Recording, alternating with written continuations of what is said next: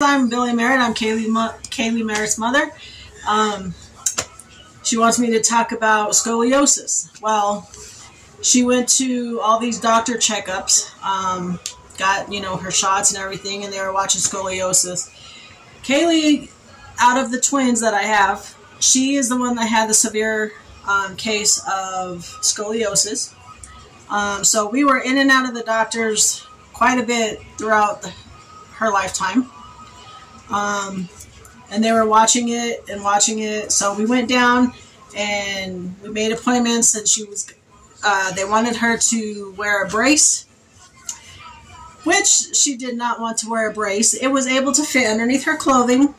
She still chose not to wear it. She was in elementary school at the time. That would have helped some from her scoliosis. It probably would have corrected some of it, so she wouldn't have to go have the surgery. But we did have the brace. She only wore it for a short period of time, and then it seemed like it started working a little bit, so we had to keep the straps tightening up. Other than that, we were in and out of doctors for checkups and making sure it didn't curve anymore. And then as the years progressed, as she got older, she ended up going in and having surgery on her back, which took 5.5 hours. Stressful, 5.5 hours. But the doctors were very good at keeping me updated on step by step what they were doing when they started.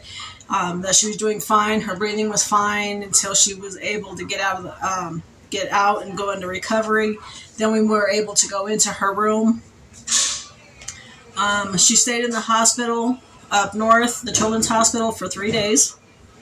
Some of the nurses, the daytime ones, were awesome. They came in and checked on her, gave her her food, got her up and moving around. She was able to walk around the room. She even sat up in the chair for a few hours to watch some TV. She is not one to lay in bed at a hospital. She had to get up and sit in the chair and move around a little bit, which is awesome, because if you don't get up and move around, you can lose the mobility. You could be in a wheelchair. Not okay.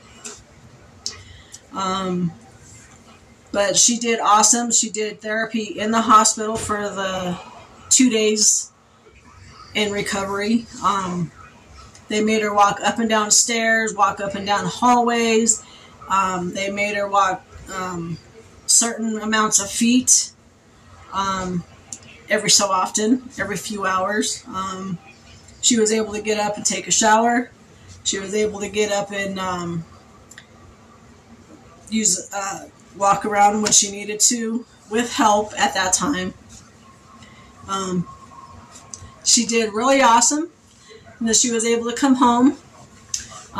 We had to accommodate her on certain things as far as sleeping. I never left her side. I was downstairs. I usually sleep downstairs, but for a whole month I slept next to her on the bed, same with her sister.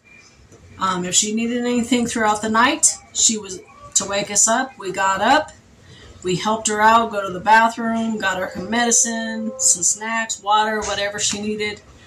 And she pulled through. We went back and forth to the doctors for checkups and everything. And she has healed wonderfully. She still has some issues from time to time, but she's overcome the scoliosis. She's going back in. This will be her 5-year mark for her follow-up to make sure the rods are still straight, the screws are not bent, and just overall making sure she has no issues, that she's a complete healthy 20-year-old doing 20-year-old things, videos, vlogs, just living life like a 20-year-old should.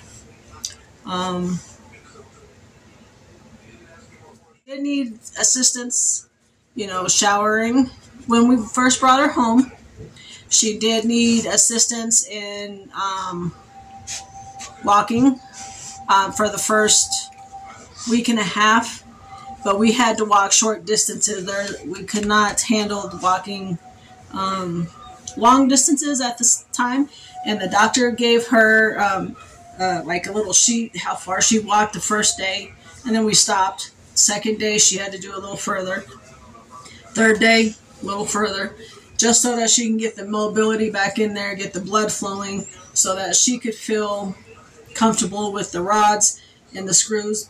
She's got two rods and 25 screws to correct her scoliosis in her back. But she has overcome a lot of stuff. She's a trooper. The 5 hours was very strenuous, but she's a healthy, great 20-year-old now. She's getting ready to go back to work from the summer.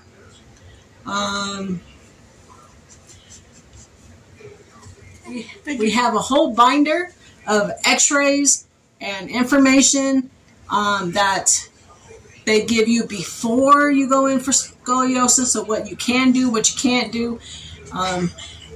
Sorry guys, our dog is down here. What you can do, what you can't do. And in the first month, she was not able to even walk our little dog that we had. This dog was the gentlest thing. She wouldn't pull, she wouldn't do nothing. She still couldn't hold the leash and walk with us. Kaylee could walk by herself, but we'd have to hold the leash of the dog. Now she takes 3 dogs for walks. She just overcomes a lot of the triumphs from the past. She's, like I said, she's getting ready to go back to work. She's becoming a teacher for preschool kids. I can't say anymore. You're gonna make me cry. Okay, so yeah, like my mom was saying, I really overcame a lot of stuff, and I wouldn't be where I'm at right now. I wouldn't be where I'm at right now if it wasn't for my sister and my mom.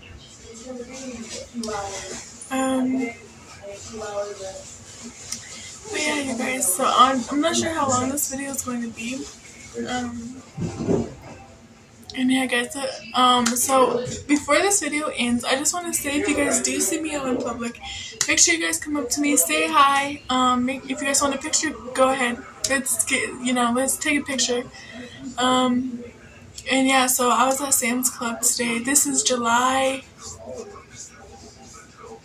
30th. I think July 30th, 2023 is when I'm making this video. I will also put it at the beginning of this video too, so yeah, so whoever recognized me today at Sam's, thank you so much. I appreciate you guys, and I love you guys. So hey guys, this is the end of the video, and yeah, I'll see you guys in the next video. Bye guys. I love you guys so much. But yeah, you guys, so yeah.